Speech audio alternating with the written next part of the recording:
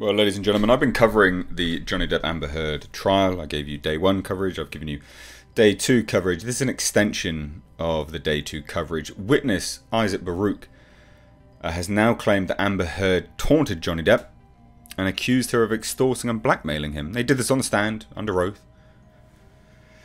A lot of people are like, oh, well, of course he's going to be biased. It's like, okay, that's fine. But let's see if the same remarks are going to be made when every single one of Amber Heard's witnesses are called to the stand. Because, yeah, the same argument can be made, right? But this is fascinating stuff. And if you watched the coverage yesterday, especially the live stream, this guy was incredibly likable. Really, really nice guy. So let's take a look, right? So on the second day of Johnny Depp's defamation lawsuit against Amber Heard, one of Johnny Depp's longtime friends, Isaac Baruch, they've known each other since being teenagers in Florida, took to the stand where he testified that Amber Heard taunted Johnny Depp during an argument where Depp accused Heard of cheating on him with another man. Now during cross-examination, one of Amber Heard's attorneys asked Baruch, let's go back, you testified that you observed an argument between Mr. Depp and Ms. Heard. Do you recall that? You came into the room, Mr. Depp had Amber on speakerphone. Do you recall that? Baruch replied, yeah. The attorney then asked, Mr. Depp was drunk, do you agree? Baruch answered, yeah. Again, he's just a really likable guy, really honest. Like, everything he's saying was it just seemed really honest. The attorney then asked, do you recall that Amber was in London, not actually New York? Baruch answered, no. When asked to elaborate, he said, no, I thought she was in New York.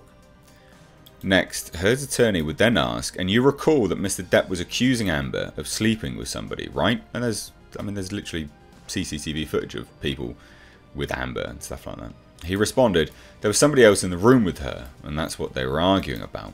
Pretty fair statement to make. Someone's across the world, someone's in the room with her. I mean, you'd be a bit like, what's going on here? The attorney then asked, are you sure Mr. Depp wasn't thinking there was someone in the room, and she was trying to tell him there wasn't somebody in the room? Mr. Baruch asked the attorney to repeat the question, to which the attorney said, are you sure he wasn't saying someone was in the room, and she was trying to convince him there wasn't anybody in the room? Baruch would then answer, well, he said that he heard the other voice. However, he said he didn't hear anyone else. Oh no, I walked in there already. This is already in motion. So Mr. Baruch then began describing the phone call. Amber was saying, come on baby, why are you being like this? What are you doing? Come on Johnny. There's no need. Why are you being like this? And it was taunting. So literally taunting.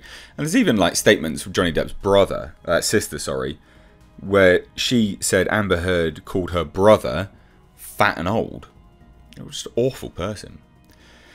The lawyer then asked for him to explain why he described it as taunting, and he said, because they're in the midst of no solution. At that point, it would be, instead of taunting, saying, listen John, let's talk tomorrow, let's end this conversation right now, and we'll talk tomorrow, and we'll get to an understanding because there's not going to be any solution right now. But there was none of that. It was just continuous, baby, and that it kept going. Again, pretty fair statement. And this is her body language the entire trial so far. And staring down Johnny Depp. Not exactly the sign of a victim. Mr. Baruch would go on to reiterate that he didn't hear anybody else, and he didn't hear the beginning of the conversation. He also detailed that Depp hung up, Heard called back, and that there was a third call between the two before Johnny Depp went to the couch and fell asleep. So following the testimony, the lawyer would then ask if he was angry at Miss Heard, and he responded saying, when? Oh, about that phony pictures that were taken and put in tabloids, and about the fake narrative, and about the way she got a fraudulent DV claim to extort and blackmail a man. Yeah, that kind of got me frustrated. Confused, angry, upset. Yes, which is why I said the best thing for us to do is to not talk to each other. When asked if he was still angry, Baruch responded, you know something, it's 6 years. It's 6 years. Am I angry anymore? What I am is tired, and I want this all to end. Her to go to heal, and him to go to heal. He continued, so many people have been affected by this malicious lie that she started and she created, and it's gone out the door and around the world. I can't even paint anymore. I've stopped painting for the last who knows how many years. I'm not angry at anybody. I want the best for her to take her responsibility, heal and move on. And for Johnny, his family has been completely wrecked by all of this. And it's not fair. It's not right what she did and what happened for so many people to get affected for this. It's insane how this happened. Heard's lawyer would then ask, "You don't know whether Mr. Depp has committed domestic violence of Amber Heard, do you?" And he answered, "I've never witnessed. I never saw or witnessed whatever type of claim that is being said, ever. I've never seen him be violent since teenagers from first meeting." I mean, pretty good character reference, to be honest. So yeah, pretty crazy. Again, I've been covering this pretty extensively. Sort of bits and pieces here and there. But I mean, this is just mad. And they don't have, this article doesn't have pictures of Johnny Depp, but the body language between the two of them is insane. So this is Amber Heard's look, and she's twisted, she's turned side on to face Johnny Depp. And obviously Johnny Depp, you know, feels really uncomfortable in this entire situation and has physically moved his chair so he doesn't have to face her. But yeah, I mean, yeah, just that, literally accuses her of blackmail, extortion, trying to extort money from him. Yeah, she got a fraudulent DV claim to extort and blackmail a man. Again, all this is under oath. Again, you know, for what it's worth, right? For what it's worth. But the writing is on the wall. It does seem it, anyway. And there seems to be some pretty big wins for Johnny Depp here as well. It'll be interesting to see how this develops and where this goes. But it's pretty crazy. It's pretty crazy. And the stories and statements of Amber Heard taunting Johnny isn't just from, you know, this one individual, Isaac Baruch. It's actually from multiple people. You know, Johnny Depp's sister, Isaac Baruch. I'm sure we'll learn more. I'm sure there'll be more people that come out.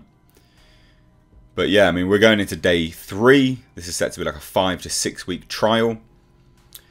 And this is pretty big. Like, it's a pretty big trial for, you know, this was just one accusation. And a man was absolutely destroyed in the court of public opinion for it.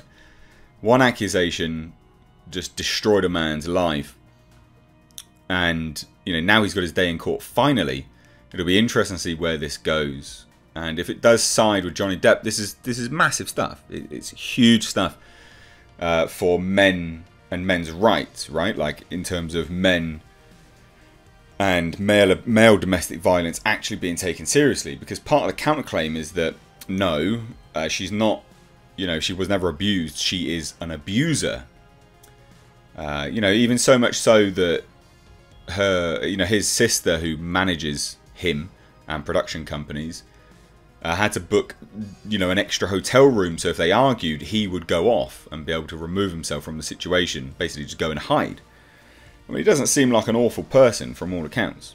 But it'll be and again, body language speaks volumes, like it really does. You know, you can actually see his chair is twisted here, but he's obviously been looking at something on the screen. But his body language, he's facing away, and then she is literally facing towards him. It's almost taunting body language. Anyway, let me know what you think down below. Ladies and gentlemen, thank you so much. I hope you've appreciated this coverage and continue to appreciate this coverage. Give the video a like and a share. Let's get these videos out there. Take care.